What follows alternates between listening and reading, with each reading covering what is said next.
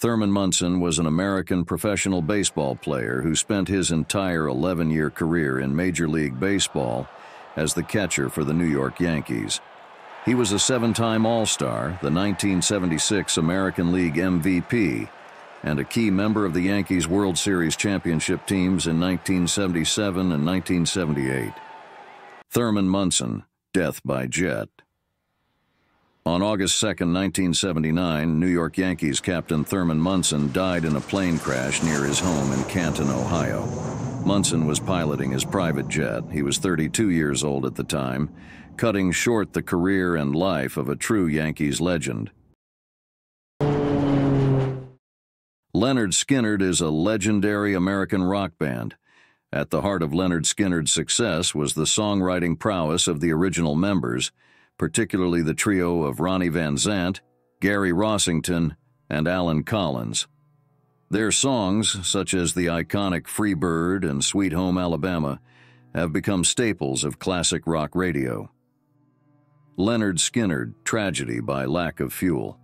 On October 20, 1977, the band's chartered plane ran out of fuel and crashed in a wooded area of Mississippi, claiming the lives of frontman Ronnie Van Zant, guitarist Steve Gaines, and backup singer Cassie Gaines, among others. Audie Murphy was an American hero, soldier, songwriter, and actor. Born into poverty in Texas, he overcame a difficult childhood to become the most decorated soldier of World War II. He would go on to star in dozens of Hollywood westerns. Audie Murphy, death by mountain. The details surrounding Murphy's plane crash are both harrowing and mysterious. On May 28, 1971, he boarded a private jet that was headed from Atlanta to Roanoke, Virginia. Shortly after takeoff, the plane experienced engine failure and crashed into a mountainside. All 6 on board perished in the crash. Payne Stewart was a professional golfer who achieved great success on the PGA Tour. Known for his distinctive knickers and tam o'shanter cap, Stewart had a flair for the dramatic and was beloved by golf fans around the world. Payne Stewart, death by field. On October 25, 1999, the private jet carrying the famous golfer and several others mysteriously lost cabin pressure, causing everyone on board to lose consciousness.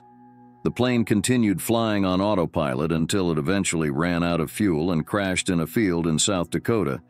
Payne Stewart and 5 others on board all perished in the crash. Randy Rhoads was one of the most talented and influential guitarists in the history of heavy metal.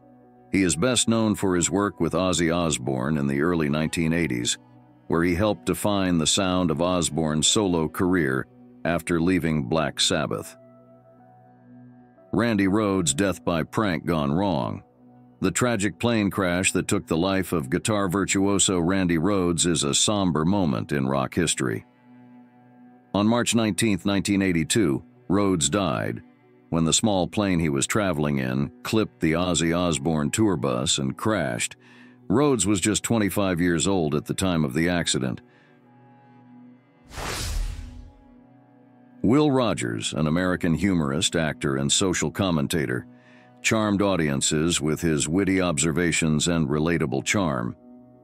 By the mid-1930s, Rogers had become a household name in the United States and was among the highest-paid Hollywood film stars. Will Rogers, death by takeoff. On August 15, 1935, Will Rogers and aviation pioneer Wiley Post died in a plane crash near Point Barrow, Alaska.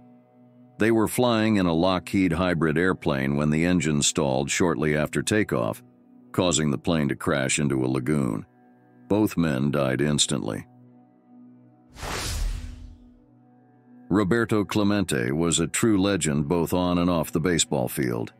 He was a 15-time All-Star, 12-time Gold Glove winner, and led the Pittsburgh Pirates to a World Series championship in 1971. But Clemente was more than just a talented athlete. He was a humanitarian who dedicated his life to helping others. Roberto Clemente, death by circumstance. Clemente's life was cut short on December 31, 1972, when the plane he was traveling in crashed while delivering relief supplies to earthquake victims in Nicaragua. He was just 38 years old, but his legacy lives on as one of the most beloved and respected figures in baseball history. The day the music died was a tragic event that shook the music world. On February 3, 1959, a plane crash in Iowa claimed the lives of three of the biggest stars in rock and roll history: Buddy Holly, Ritchie Valens, and the Big Bopper. It's a day that will forever be etched in the minds of music lovers as a tragic turning point in the history of rock and roll. The day the music died. On February 3, 1959, the plane, chartered to take the three musicians to their next tour stop after a show in Clear Lake, Iowa, encountered severe weather and crashed just minutes after takeoff. Buddy Holly, Ritchie Valens, and the Big Bopper all died instantly, cutting short the careers and lives of these immensely talented artists who were at the peak of their popularity. Graham Hill was a true legend of motorsport. As the only driver to have won the coveted Triple Crown of Motorsport, which includes victories at the Indianapolis 500, the Monaco Grand Prix, and the 24 Hours of Le Mans, cementing his place in history as one of the greatest racers of all time. Graham Hill, death by Piper Aztec. Hill died in a plane crash on November 29, 1975. He was piloting a Piper Aztec light aircraft when it crashed near Arkley in Hertfordshire, United Kingdom, while approaching Elstree Airfield. The crash also claimed the lives of the 5 other passengers on board, who were key members of his Embassy Hill racing team. John F. Kennedy Jr. was a prominent figure who captured the public's imagination. He was a son of President John F. Kennedy and First Lady Jackie Kennedy. He carved out his own path, becoming a successful magazine publisher and lawyer. John F. Kennedy Jr., death by wedding. John F. Kennedy Jr., his wife Carolyn Bessette, and her sister Lauren Bessette tragically died in a plane crash on July 16, 1999.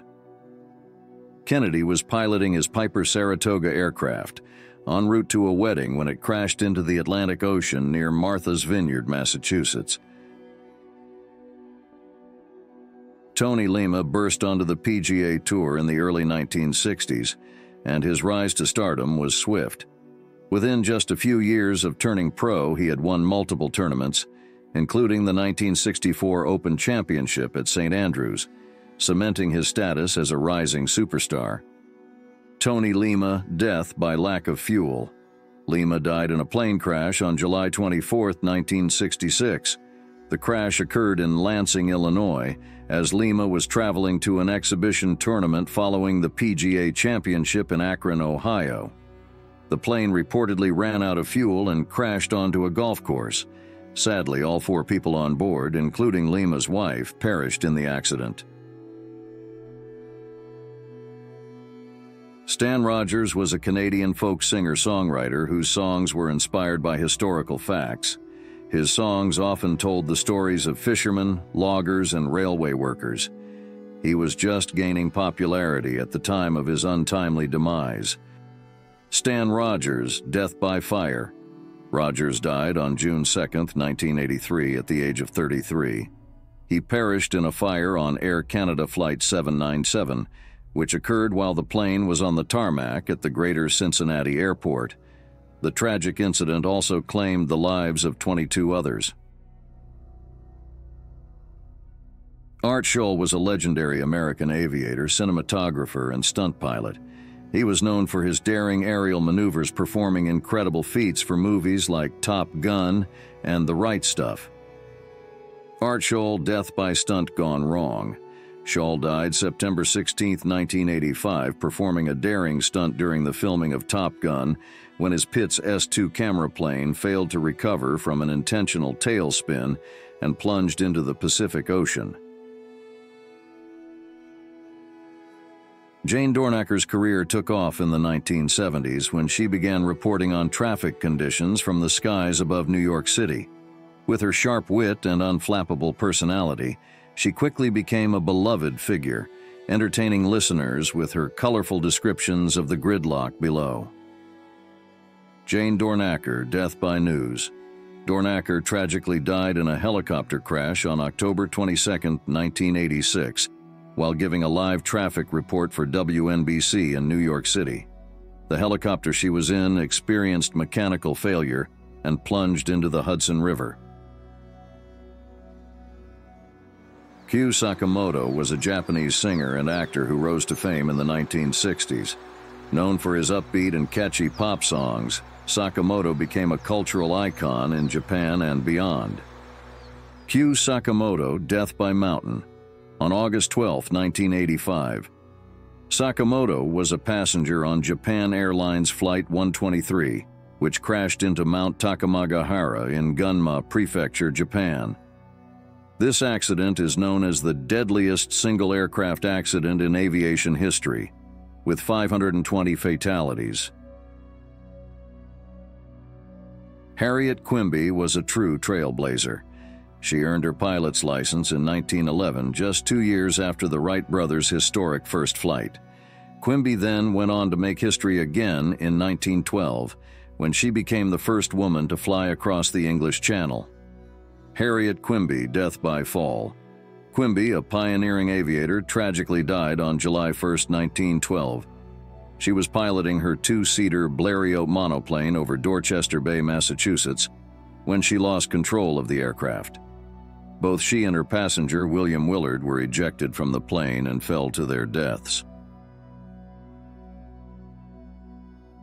Leslie Howard was an English actor, producer, and director who rose to fame during the golden age of Hollywood. He is best known for his performances in films such as Gone with the Wind, Pygmalion, and The Scarlet Pimpernel. Leslie Howard, death by bad luck.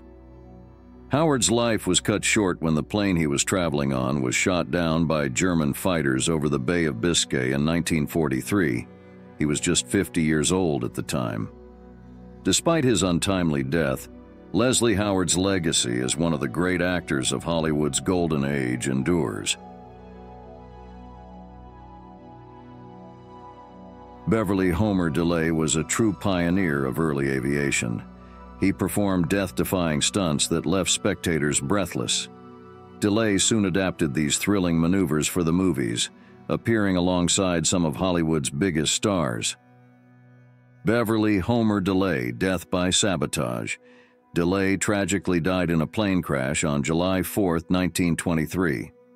The crash occurred during an air show in Venice, Los Angeles, and was suspected to be caused by sabotage due to professional jealousy. Despite the suspicions, no one was ever charged in connection with his death. Thanks for watching, everyone. If you enjoyed this video, please remember to hit that like button and subscribe to the channel. That little bell notification is also super helpful. It'll make sure you never miss an upload from me. I've got tons more great stuff in the works, so you won't want to miss out. Until next time, take care.